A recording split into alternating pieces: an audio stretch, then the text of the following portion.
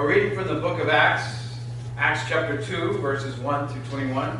Let us give glory to God. Glory to God. On the day of Pentecost, all the believers were meeting together in one place. Suddenly there was a sound from heaven like a roaring of a mighty windstorm, and it filled the house where they were sitting. Then what looked like flames of tongues of fire appeared and settled on each of them. And everyone present was filled with the Holy Spirit and began speaking in other languages as the Holy Spirit gave them this ability. At that time there were devout Jews from every nation living in Jerusalem. When they heard the loud noise, everyone came running, and they were bewildered to hear their own languages being spoken by the believers. They were completely amazed. "How can this be?" they exclaimed. "These people are all from Galilee, and yet we hear them speaking in our own native languages. Here we are, Parthians, Medes, Elamites, people from Mesopotamia, Judea, Cappadocia, Pontus, and the province of Asia, Phrygia, Pamphylia, and Egypt, and areas of Libya, around Syrian, visitors from Rome, both Jews and converts to Judaism, Cretans and Arabs." And we hear all these people speaking in our own languages about the wonderful things God has done. They stood there amazed and perplexed. "What can this mean?" they asked each other. But others in the crowd ridiculed them, saying they're drunk, that's all. Then Peter stepped forward with 11 other apostles and shouted to the crowd, "Listen carefully, all of you, fellow Jews and residents of Jerusalem. Make no mistake about this. These people are not drunk, as some of you are assuming. 9 o'clock in the morning is much too early for that. No, what you see was predicted long ago by the prophet Joel. In the last days, God said, I will pour out my Spirit upon all people. Your sons and daughters will prophesy. Your young will see visions, and your old will dream dreams. In those days I will pour out my Spirit, even on my servants, men and women alike, and they will prophesy. And I will cause wonders in the heavens above, and signs on the earth below, blood and fire, clouds of smoke. Then the sun will become dark, and the moon will turn blood red, before that great and glorious day of the Lord arrives. But everyone who calls on the name of the Lord will be saved." This is Holy Scripture. Praise to thee, Lord Jesus Christ. You know, you see, it's all right. You're waiting to see. Here they were celebrating Pentecost. This was the end of the harvest, of the spring harvest.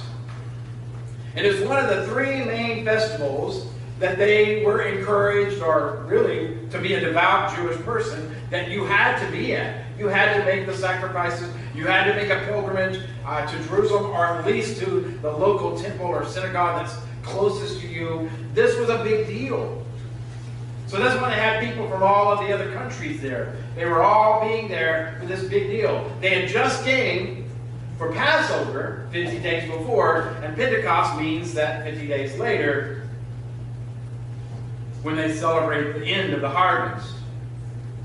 This was a religious and a national celebration. And it kind of reminds me, and it's not often that Pentecost falls in June. We had a late Easter, and then Pentecost falls in June, and it happens to fall during Gay Pride Month. I'm sorry, folks. It is hard to... I'm fine, and I take a throat lozenger, and I had that just before, and I'm talking all fine, and I guess it's my singing. Maybe I should stop singing. And I want to get into our singing of the day, and then I guess I'll wear myself out beforehand. Apologize for that. But we have our Gay Pride, so now we have Pentecost during Gay Pride, and it reminds me of this celebration, if you will, that we have, this activities that we have. But we have to think about what happened, what the beginning of what we understand of our Gay Pride today started at Stonewall. started as a riot when they were being harassed and pressured by the police and falsely arrested, and the police were harassing and hurting people, and so they fought back and they stood back, and it was actually a riot. And we've gone for a long time now, this past period, a fairly little bit of rest. We've had our gay prides, and churches can walk, and P-Flag can walk, and different groups, and you may have walked before with some group that you're a part of or your business, and lots of people celebrate it. And I've gone to banks, and I've gone to a teller bank one time at a drive-thru bank, and it said that this particular bank was celebrating gay pride. In fact, I heard just recently that Macy's had a commercial that was celebrating a special sale around LGBTQ, and it said how they were supportive and supporting a pride events and the things. And guess where I heard that Macy's commercial? I heard it on KLTY, the Christian radio station here locally. I don't even think they knew it. I think they just put it up. I think, and maybe those Christians that heard it, who knows if they've had any flack. I plan to send an email or a letter at least to thank them for not paying attention to that, but maybe if I say something, I might be the only one that says it. I don't know. But we also see that just recently in Detroit, they had such protests that it became so disruptive and so violent that they had a stampede of people running because they thought they heard a gunshot.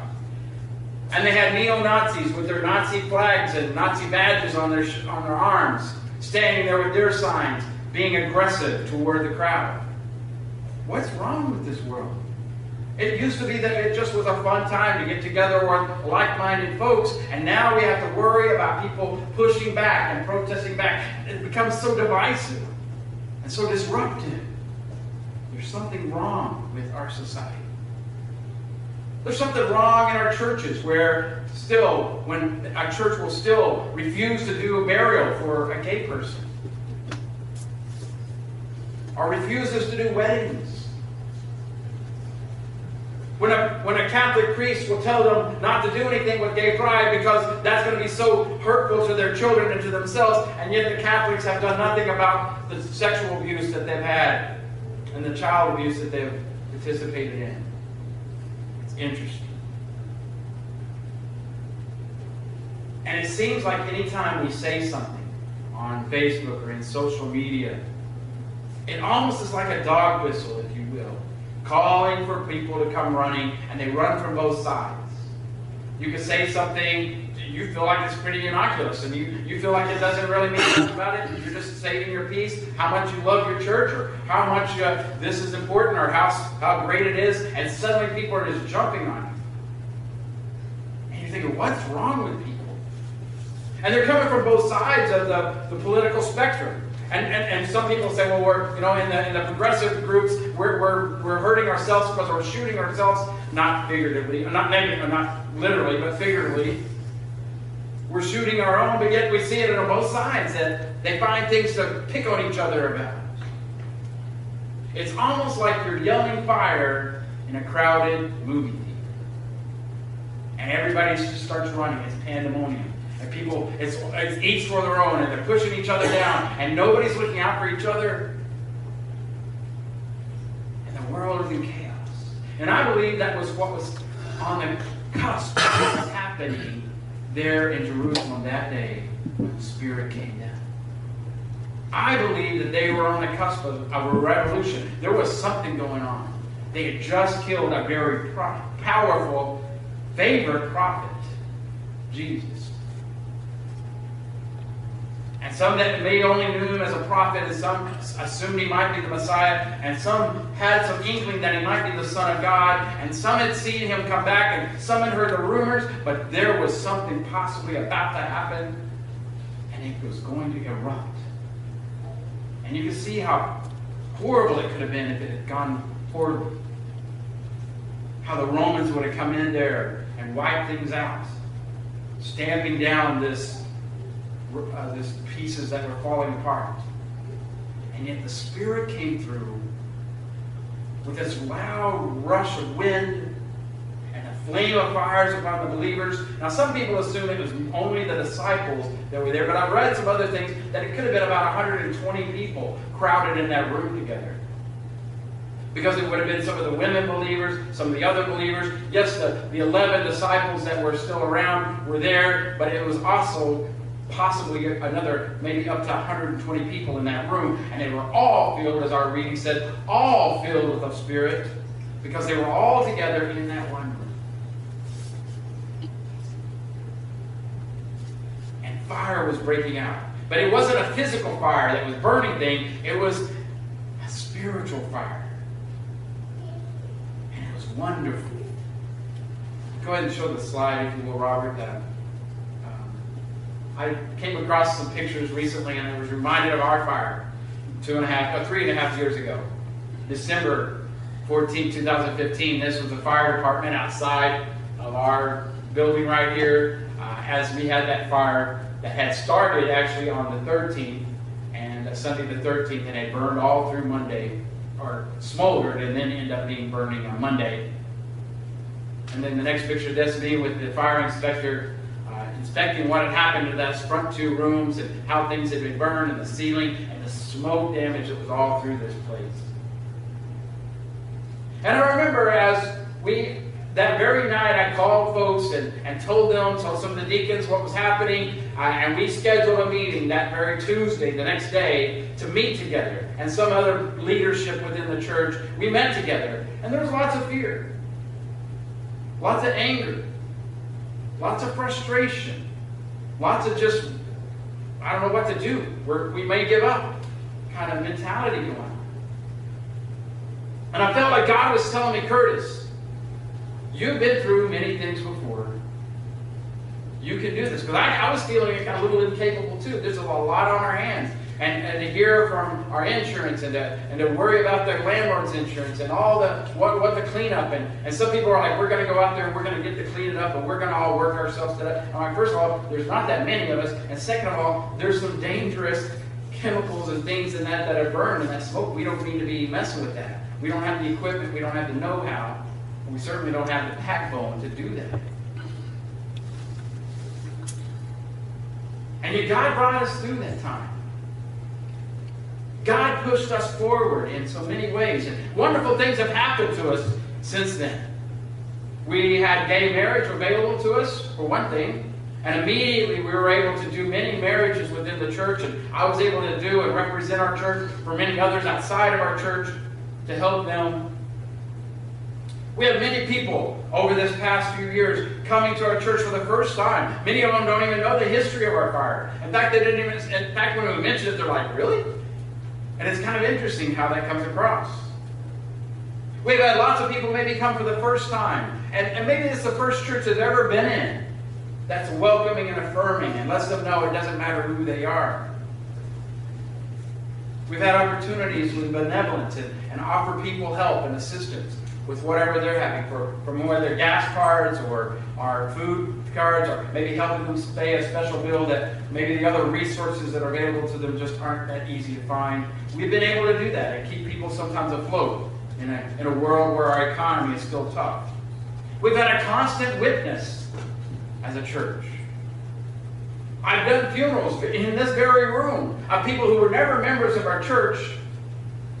They were just members somehow in the loose community, but they found out about us, and they found out that I might be willing to do a funeral for a person that was different in their gender or different in their sexuality, and I was willing to do it. And we've had some members come from those funerals. We've had many people who are going through substance use and substance recovery find that this is a safe place to be able to talk about that and to get a family and feel that they belong here. And in this year, I believe more than ever, I've been praying that at Pentecost, where bridges are and differences are and bridges that divide us, that the bridges are made, where we're able to hear and understand each other, where we can see our community brought together, where some of the divisiveness in our world is put down, and we have a chance to do something about it. But we also see that sometimes people's reactions to trauma in the world, when things happen, when they feel trauma, there's lots of things that happen. There's a few things, people's general responses. First of all, there might be anxiety and fear. And they just don't know what to do in that anxiety and fear. Often they re-experience the trauma and they kind of relive it over and over. And every time they hear a sound or see something that reminds them of that, they experience it. And so you can see that somebody's had some kind of trauma and they keep seeing the things in social media or on the news, or they hear things that are happening, that sort of re-experiencing some of that trauma. Other people might have an increased vigilance. And that might be shown in some things like their impatience or their irritability. Other people just may avoid things altogether and try to keep away from everything and just shut down. Others have anger, and they have issues about how best to express that anger. Still others may have guilt and shame. And they don't know how to deal with that guilt and shame, and it keeps them feeling like they're unworthy. There's grief and depression. And we can see how debilitating that can be for folks. We also see that there's a distorted self-image and distorted how they see the view of the world. And so then that makes it hard to trust anybody. There's also possibly sexual dysfunction, that they just don't feel, their body doesn't work. Even though they may want to, it doesn't work because it doesn't feel safe. And of course, we also know that there's an increased dependency on substances and abuse of those substances. Now, sometimes people can have all those things. All 10 of those, and sometimes they can have just one or two. But I believe that the church, not just our church, the church in general, the church in the world, I believe the church is seeing, and I'm seeing two very specific ways that the church is dealing with trauma. And especially progressive churches like ours, when we thought that things were moving toward a particular progressive way, we thought that things were moving to where everybody would have equality. We were thinking that everything was moving that way, and that people who were standing against that equality were just moving away and moving into the shadows, and we were moving forward. And now we're seeing that it's not. Even in our own denomination, the MCC denomination, I believe that our denomination is experiencing some of these things. And churches do one of two things, I believe. Either they're overzealous, that increased vigilance, and sometimes they're overzealous about minor things. We see some of the churches today that get so excited and so upset about gay rights, or against them or for them, and yet they're so divisive about that. I believe they forget Jesus. Or I think another thing, and I think maybe this might be what's happening with us, is there's the avoidance, the feeling stunned, there's the shock and the prone to apathy. I believe sometimes people just avoid. It's just easier not to. I have a little slip in your pew in front of you. It's got today's verse, our portion of today's passage that we read. It's the part that Peter quoted from Joel, and it's that part that I have. And what I'd like for us to do, I'm going to turn off the camera for just a few minutes. We've got a few more minutes. I'd like for us to do something. But I'd like for us to turn off the camera. And on the back side of that is called dwelling in the Word. And what I'd like for you to do is find a person here in our group that you know least. Now, you may know everybody, and that's fine. But find somebody you know least of this least. And I'd like for you all to read the passage aloud together. Now, this is not your homie and not your best bud or maybe not even a family member or partner. Just find somebody else to go to, that somebody you're less familiar with. I'd like for you to read the passage. Then I'd like for you to listen to that person, he or she, how they see that passage in their own words. And then I'd like for you to tell them in your own words.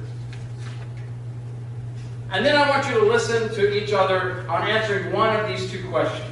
What captured your imagination, and what question would you like to ask a Bible scholar?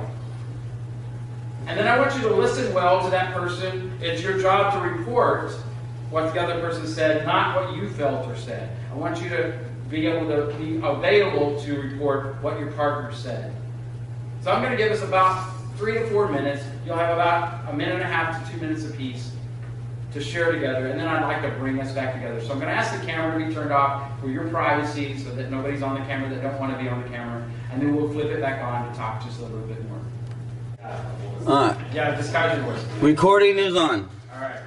So we gathered back together to talk about some of these things. And so I want to first ask a question. What might God be up to in delivering this passage to us today? And it may have been you heard this from your partner to answer this question. What might God be up to in this passage for us today? Somebody want to share that?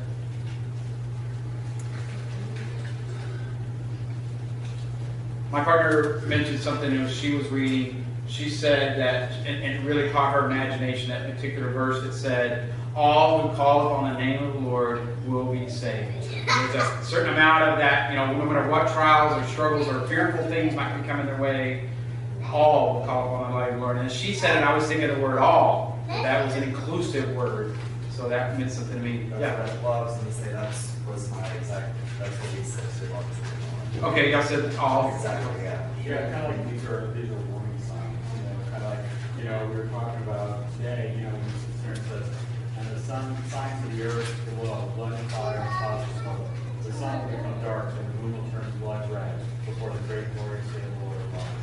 And when you think about it, you've got we see back then, it was like, what, the sun turned dark. Today, we're like, oh yeah, that's when an equinox happens. Right. Yeah. And then you see where the moon is turned kind of blood red.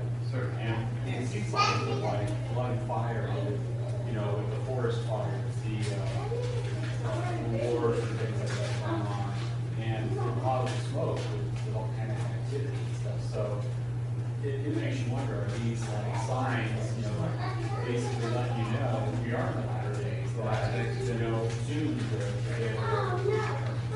Yeah, and I think you're right. And sometimes we're dismissive of some of those signs. Here, those early Christians seeing those things might have been more spurred on toward living right with God, but we're sort of dismissive as we see the wars and the fires and the struggles and things. Yeah. Oh, that's just right. Thank you. Yeah. Who else said that? My Yeah. father said it would be kind of scary for her. Scary? Okay. Yeah, scary for her. My partner and I both caught on to the part where I will pour out my spirit upon all people. Your sons and daughters will prophesy. Your young will see visions, and your old will dream dreams. And what was discussed was the fact of those visions and dreams. Some people might call a psychic feeling, an intuition, a sixth sense. We both felt that was God's way of letting us know of something that might be happening and where we could be useful doing His work. Okay, so there's feelings that God's moving and God's going to be working and Yeah. some signs that you're feeling good. Yes. Good. But on that day, she still, will be happy for that on that day. All right, so it's not something to be fearful of because you're already saved and you're happy.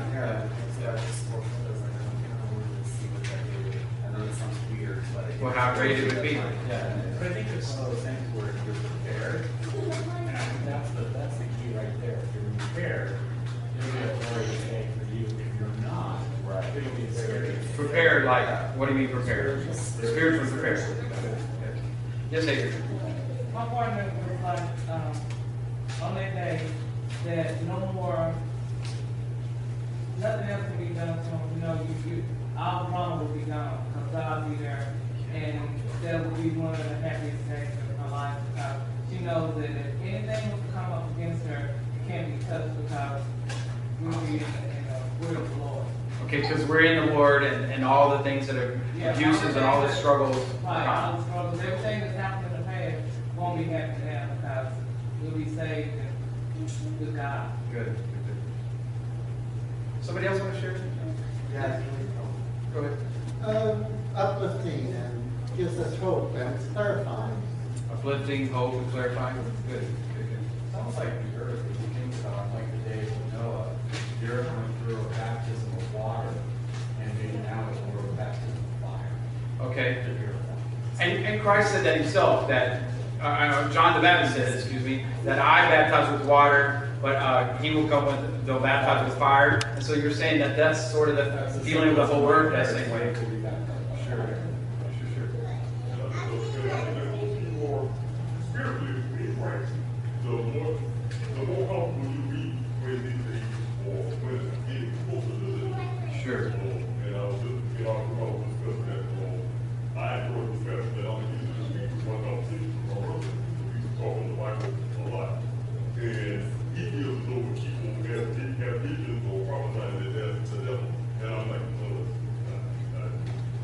Yeah, because I think we can have our own. You're right. So that's not a demonic thing. I mean, God does give us visions and guides us and directs us and stirs something up inside of us. Yeah, certainly. Thank you. Well, and I really felt like I got also. We were talking in my group. We were talking a little bit about the young and the old, the daughters and the sons, the men and the women, and how sometimes when we're old. We feel like we don't have anything else to drink for, or we don't have any more time left, or we're not going to ever have enough money, or we're just not got enough energy to do it anymore. But there's something here that when the Spirit moves, it's going to guide you anyway. It's going to motivate you in some ways. And so I was excited to see that. Well, I'm going to finish up here just real quick. I appreciate you sharing that. I think sometimes we need to just take an analytical view and maybe hear from each other to kind of spur that up in us. I realized that, and we were quoting, and Peter was quoting Joel too, so I went back to look at Joel and see what was happening. Joel's a very minor prophet. And it's interesting that Peter kind of took this piece of this passage out of all the different things that they would all know, and he took this very minor prophet, somehow he had memorized, and that gets you back to scripture memory. If you haven't done scripture memory, this might be helpful too. But in that, I believe that Peter was trying to say a couple of things. Joel 2 starts off with, before this passage you read, that Joel 2 starts off with lots of destruction. That the people were experiencing locusts that coming through and eating up all their crops. And how the locusts were like this mighty wind, like a fire burning through their crops. And you can imagine that this was a harvest time that they're talking about. And to hear what the Old Testament folks had experienced when the locusts had come through, and yet this was a moving of God against them because they weren't right with God. And when they realized they weren't right with God, in Joel, they returned to God in repentance. And the Bible says that God heard their prayers. And that God promised restoration toward them and a fullness to them. But not only restoring what they had, not only restoring their lives, but restoring that relationship with God was what God was talking about. And the more that God's promises would be restored, it was this relationship that seemed to be the most important. There was an indwelling of the Spirit that God promised in this passage, and we see it happen in that New Testament time on the day of Pentecost. But we also see it today when people turn to God. When people first find out that you go to a church that might welcome them and the excitement that they feel. And sometimes they're still a little scoffers. Sometimes they're like, that can't be. They got to be crazy. Just like those that were scoffing at Peter and them, that they must be drunk.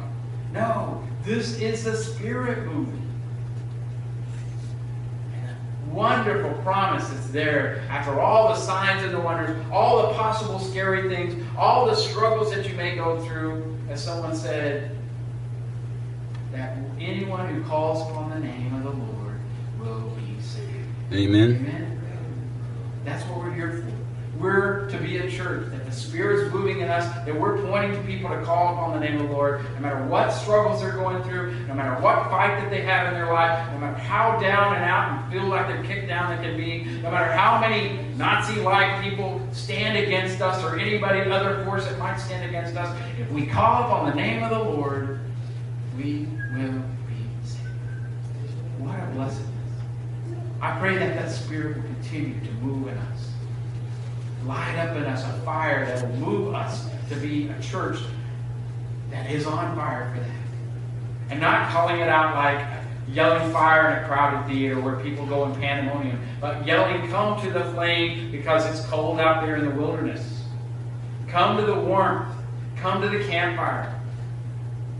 Come to the Spirit moving in our hearts and lives. Let's pray.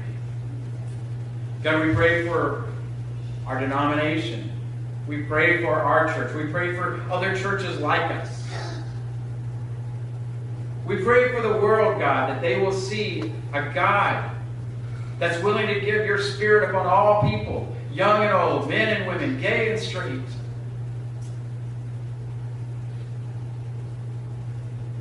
That, God, you are moving in mighty ways. And nobody's going to stop your Spirit from moving.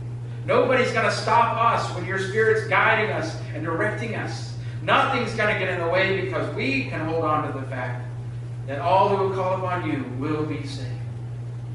We thank you for this relationship, God, you offer us. In Jesus' holy name, amen. Amen.